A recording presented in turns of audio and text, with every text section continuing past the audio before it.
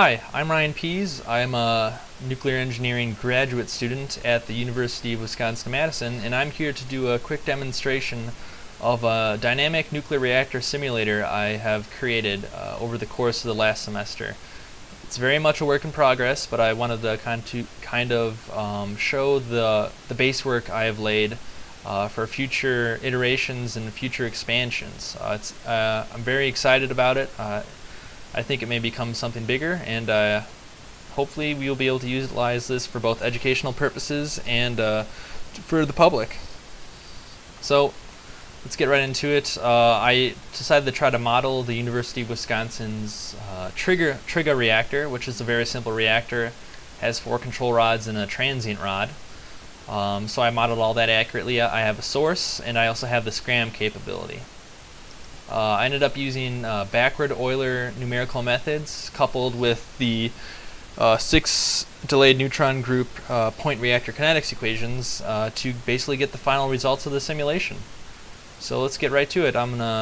We have a pretty strong source right now. You can adjust these things, 22 microsecond neutron lifetime, and we're just going to put the initial bank height at around 7 inches. Let's turn the source on and let's get going. Okay, there we go. You just had to get my processors up to speed.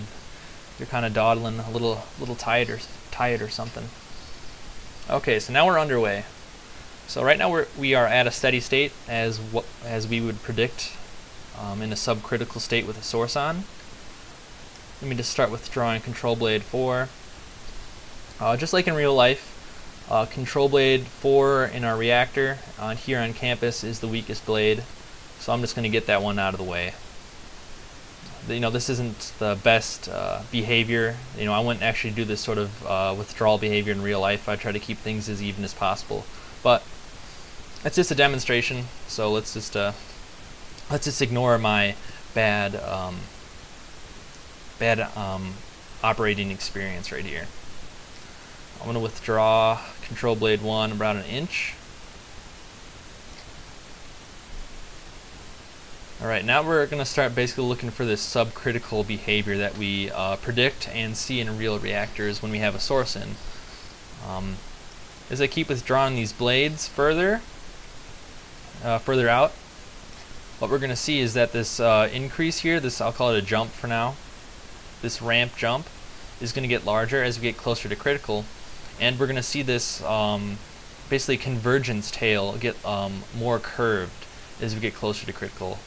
And the reason why we see this, I'll call it convergence tail, is if you look at, I'm not going to recite the equation off the top of my head, but if you look at the subcritical multiplication equation with the source in, you'll see it's an infinite series. And as we get closer to critical, it'll take longer, essentially, for that series to converge.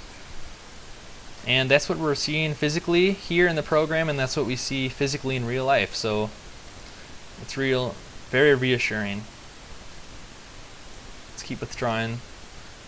We're about 40 cents away.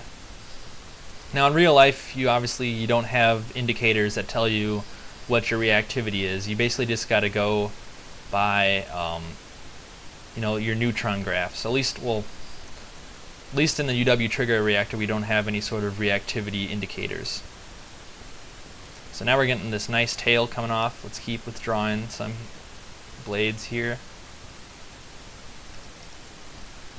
So now we're around 9 cents away from critical.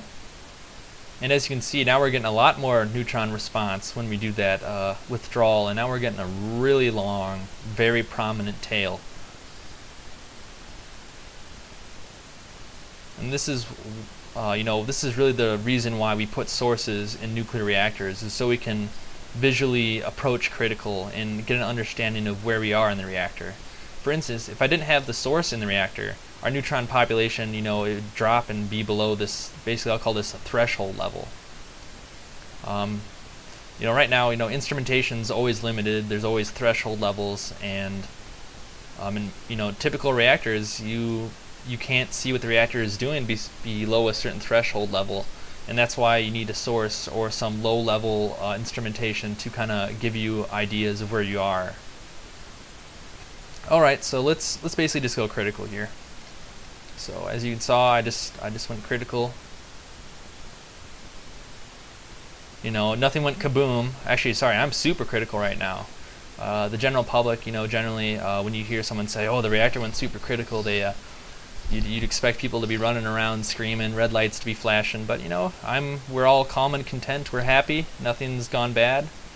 Our neutron population, our power density is barely going up, and that's reality. You know, generally, reactors go supercritical fairly often to adjust power levels.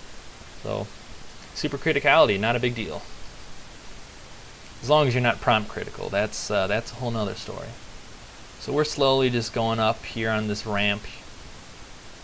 Let's start to have some fun. I'm going to actually do some prompt insertions and withdrawals right now, just to kind of show that the program realistically models that behavior as well. So I'm going to start off small and we'll get bigger. I withdrew this a little too far earlier. Let's start with a 20 cent insertion. So I'm going to engage, and we see that nice prompt jump as we would see in real life, and we got this nice exponential ramp here. Remember, this is a log scale, so when we see a line like this, it's constant. Well, not constant exponential, but you have an exponential function essentially, or exponential increase. And this is what our exponential decay term is, or our exponential term is up here. So you can check that out while we're watching this. So we had a fairly flat line, I'll call it. Flat compared to what we're going to be doing very shortly. So let's insert like 40 cents here.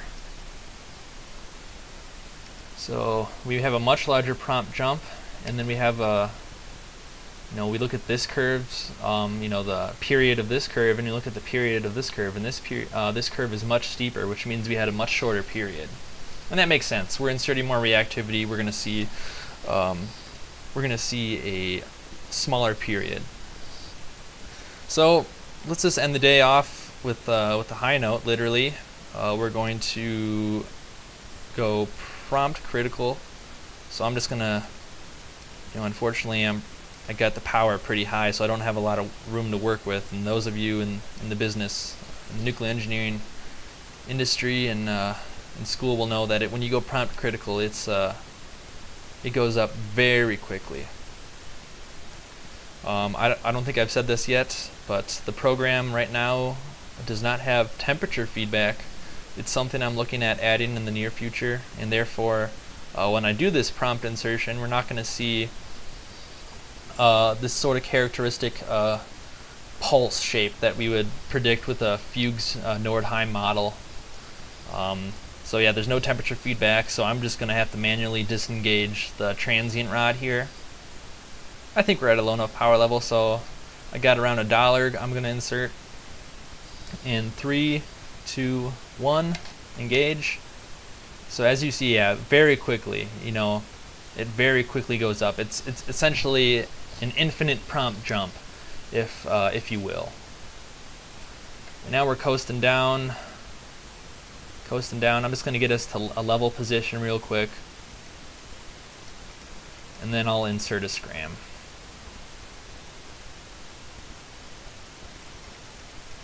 So yeah, speaking of temperature feedback, it's something I look to add to the program in the very near future. Just didn't have enough time during this semester to complete it, but I will probably make another video when that comes online. So let's just scram and call it a day. So yeah, you see that very large prompt drop, and basically this tail that's coming off here, it's all from our delayed neutrons.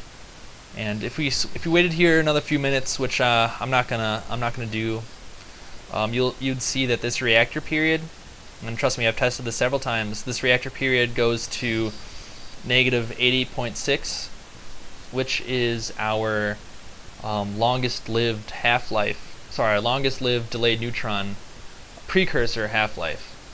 And just like in real life, the UW trigger reactor goes to -80.6. So Yeah, I've been very happy with how the reactor simulator has been behaving. It's very believable, very realistic, and I can't wait to show it off in the near future. Oh, I just realized that we're actually not going to converge to that because I have the source on.